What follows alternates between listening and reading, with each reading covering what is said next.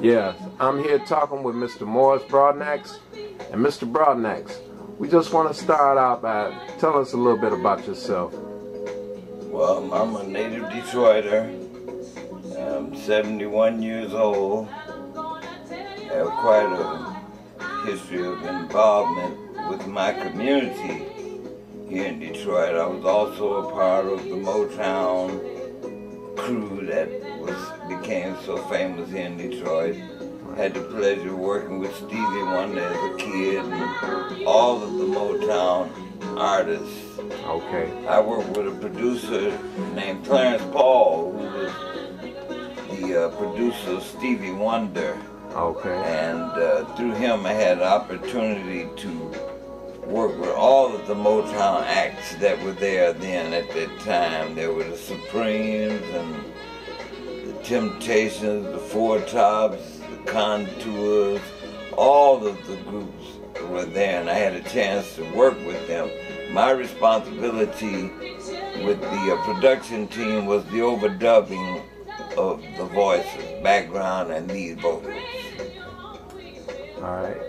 And which, what, pretty much led you to Motown? I went to Motown trying to get a recording contract. I had friends, the Four Tops had just signed with Motown, and I knew one of them, Duke, was one of my neighbors when we grew up. And I knew his brothers and sisters very well. Well, when I was singing at that time, I went there for a recording contract, but they were not interested in me as an artist at that time. But they happened to like the song that I did, which was a song that I had written for my first wife who died in 1955, a song entitled If My Heart Could Sing.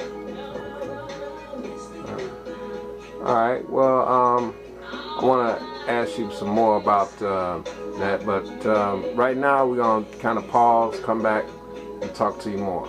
Okay. Next, Mr. Broadnax, so you talked about your involvement and how you got involved in the Motown. Can you tell us more about that? Right, yeah. Well, from that, they liked the song that I did, and at that time I only had another song that a friend of mine, a guy named George Foreman, had written the lyrics to, and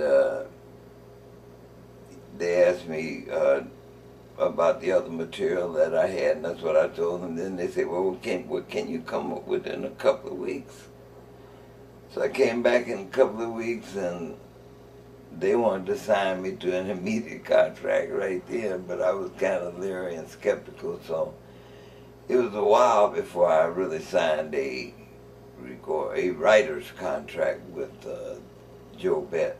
Okay. Really with Stein and Vanstock. That was the name of the publishing company at that time. Okay. Which led you into... It led me into the production team with Clarence Paul. And I had a real beautiful experience with this production team because my job was overdubbing all of the voices, lead and background voices. Okay. So this put me in close proximity to all of the artists, and I had a chance to work very closely with the artists. Okay. All right, and some of those artists, would you... Let's see, there were most of them, Four Tops, who I went there with, Temptations, started, I don't think, they didn't have a record yet. And the hot artist at that time was Mary Wells, and I think Barrett Strong was kind of strong at that time. Okay. Also, they had a few other artists that were like Jimmy Ruffin's brother. He was really a big star before his brother. His name is Jimmy Ruffin. Jimmy Ruffin. Before David Ruffin became a star. And he's a very talented brother. I think David Jimmy spends most of his time overseas, and during that period of time too, and I think he's still there. But I had a very wonderful experience because I had a chance to work very closely and get to know all of the acts that were at Motown at that time. Right. And I also understand that you were instrumental in helping Stevie Wonder out in his early... Yes, I think I was one of the first to discover that he had this writing ability. Because he would come to me, call me Nax, say, "Hey Nax, listen to this." And he'd play some music that maybe had 3 strong musical themes in it. So that's how I began to work with him in breaking these themes down, and that's where I began to recognize that he had this writing ability.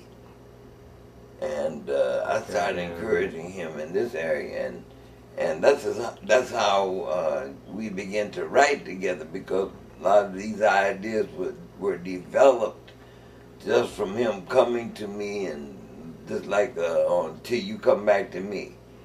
When he came to me with that song, he wanted to have a bridge, but he couldn't find the bridge.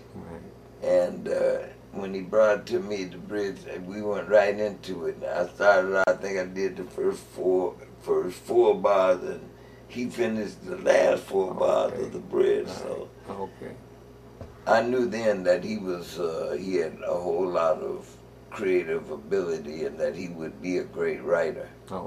Right. So you're saying Stevie Wonder had the first with that. The first that I would think Joe Public heard of it was, I think, Aretha Franklin. Oh yes, we recorded that on Stevie Wonder, and there was several others. Like another artist that was pretty big, very big at that time, was Brenda Holloway. Brenda Holloway. Now I'm very sorry that I didn't get to do more with Brenda Holloway, but I had a chance to do All I Do. We did that on Brenda Holloway first. Now later on, Stevie Wonder came back and recorded it, and it got to be a hit tune. But it was a hit years ago with Brenda Holloway, but it never got released. Same thing with Diana Ross and the Supremes. I did a tune on Diana Ross called Slow Down. And that tune was never released. Same thing with Gladys Knight and the Pips. Same thing, we recorded a song with them, Baby My Love Is Showing. Never got released. That's a big hit. So I had a lot of good experiences there that I look back on. Okay, we're back talking with Mr. Broadnax, and he was telling us about his work with artists such as Brenda Holloway and Stevie Wonder. Want to tell us more? Yeah, all the Motown acts and the Spinners, before they ever had a record, Spinners used to do background. They did a whole lot of background down there then. You did When I'm Alone, I Cried, Marvin Gaye. Well, yeah, Marvin Gaye, one of the songs that I had the pleasure of Marvin Gaye doing is When I'm Alone, I Cry. And the other song that I wrote for my first wife, If My Heart Could Sing. But that was the experience that I look back on fondly. And then the next experience, when I left Motown. Motown left Detroit in 1969. I left in January of '69, just before Motown announced that the Jackson 5 had come to Detroit. And I'm sorry that I didn't have a chance to stay there and work with them, but I left and I worked with Aretha for a couple of years, and that was a very rewarding experience, working with her and her family, with her boys. And well, I had knew her dad previous to that, but it was real good experience working closely with Aretha Franklin. And then I went into youth work. I went with Comprehensive Youth Services. This was a wonderful experience. I had a chance to work with youth and Metro Detroit Youth Foundation here in Highland Park.